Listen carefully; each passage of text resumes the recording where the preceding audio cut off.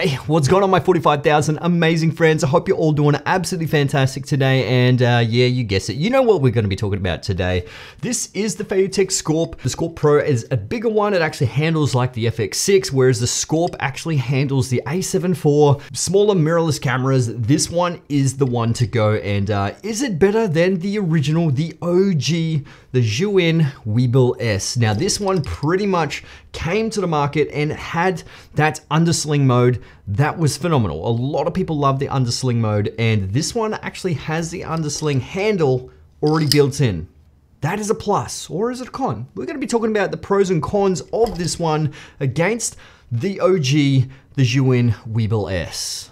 But just as a disclaimer, FeiyuTech did send me this, and I'm not told to say anything, paid to say anything. They just sent me this for the review, and I said I'd give it a shot because I did want to test it out because of that undersling mode, and I wanted to test to see how this would go and up against the original Weebill S. Now let's have a look at some of the specs side by side with the FeiyuTech Scorp and the Weebill 2. So the FeiyuTech Scorp weighs in at a total of 1,220 grams. It has a 2,500 milliamp hour battery and it's supposed to last up to 13 hours of usage. It has a recorded payload of 2.5 kilograms and it costs a total of $429 US. And the Zhiyun Weebill 2 weighs in at a total of 1,430 grams. It has a 2,600 milliamp hour battery and it's supposed to last up to 9 hours of usage. And Zhiyun hasn't released what kind of payload it actually has, and it cost a total of $469 US. Now the Weebill S I've been using with my A7S III when I had it, the A7 III, and a couple of other cameras that are very similar size because I love the form factor and I love the ability that you can actually chuck this handle here at the back and have that undersling mode. Now undersling mode is one mode that I use quite often in a lot of my shoots, and having that ability to do that is great, but the downside of that is that once you put the handle on the top there, you've got no stability down the bottom, so you can't actually stand that up. Unless you get, obviously, a second handle, that's perfectly fine, you can do that, but that means you do actually have to buy one or take it off another gimbal, whatever you do, but that is a little bit of a con, whereas the FeiyuTech Scorp has it inbuilt into the frame itself. But that means you cannot remove it, but does it get in the way? Absolutely not, doesn't get in the way.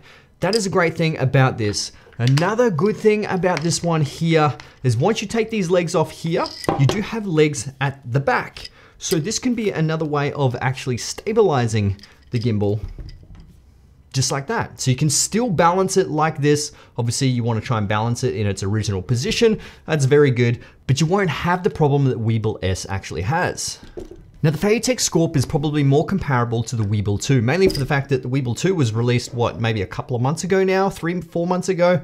So it is a newer version of the Weebill S, and it's very similar price. So now one of the big factors of the Zhiyun Weebill 2 is that it actually has a flip out screen. I don't personally have the Weebill 2. My mate Andrew, he's got the Weebill 2 and we did have a bit of a play with that one, but it does have a little screen on the side that actually flips out.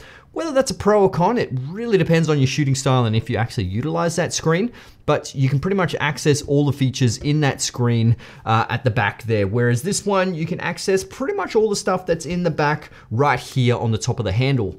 I do actually prefer the position right here at the back because you can see it directly right near your hand position. But ergonomically, it really depends on your shooting style and what you actually prefer. So it does actually vary from person to person. So Zhiyun actually haven't released the payload capacity of the Weebill 2, whereas FeiyuTech said their capacity payload is 2.5 kilograms on this thing, which will take pretty much any small mirrorless camera. It takes the A7 IV with my 85mm G Master lens, which we all know is an absolute beast. I actually leave my A7 IV cage on there and put the lens on there, and it handles it perfectly fine, absolutely no worries. But you just have to be aware when you do actually use gimbals, you just got to make sure they're completely balanced, because if they are completely balanced, there's not going to be excess wear on the motors, or the motors won't be working too hard. Whereas if it is out of balance, you're going to be stressing out the motors and making them work hard and potentially doing damage to your gimbal, or just not getting super steady shots because it's completely fighting against the counterbalance. So I think one of the greatest things about the FeiyuTech Scorp is this quick release plate itself. It actually has 2 mounting points on this thing, which is really handy when it comes to my A7 IV cage, because it's not gonna be sliding around, you know, left and right on this thing right here. So that makes it a little bit more stable when it's actually on there, but taking it on and off the gimbal, it just makes it so much easier.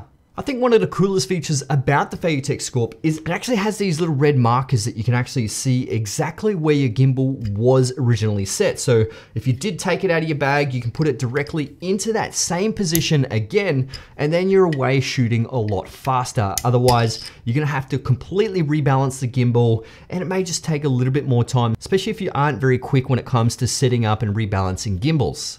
Now, I know you guys are gonna hound me for this, but this is a very important feature, especially when it comes to 2022. And you guys know what I'm talking about. Yeah, it's 9:16 ratios. It's the portrait mode.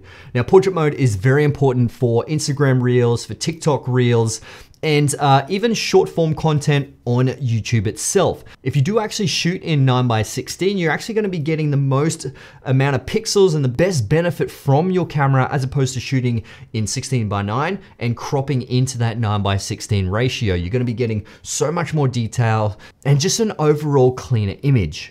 So the great thing about the FeiyuTech Scorp is that the custom button F1, right where your thumb is, clicks it directly into portrait mode. Now this is a little bit of a pro and kind of a con. There were a few times where my thumb was just in that position and I did click that button by accident and it flicked into portrait mode. Now this was when I was first using it.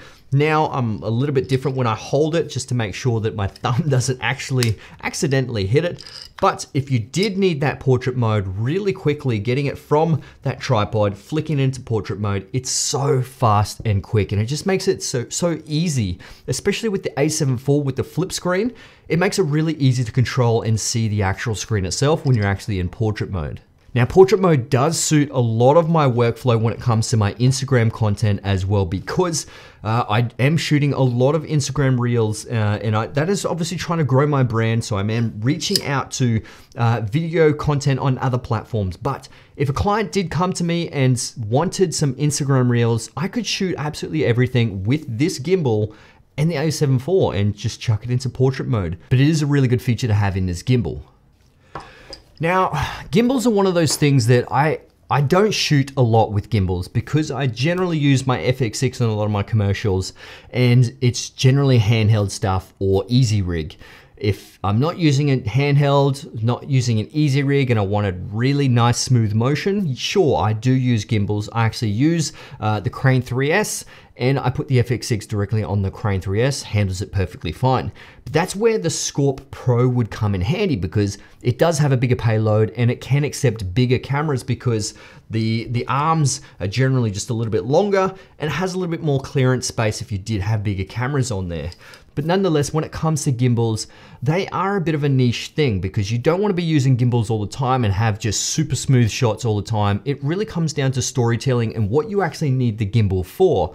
I know a lot of wedding filmmakers tend to use gimbals because, well, you want to have super smooth motion. It needs to look completely polished and absolutely perfect, and having gimbals is really handy. And this one pairs with the A7 IV, the A7S III and FX3 really well, and I absolutely do recommend it for those cameras. Now, like all other gimbals, it does come with a whole bunch of cords that you can connect your camera to the gimbal, so you can actually control a few different features in there as well.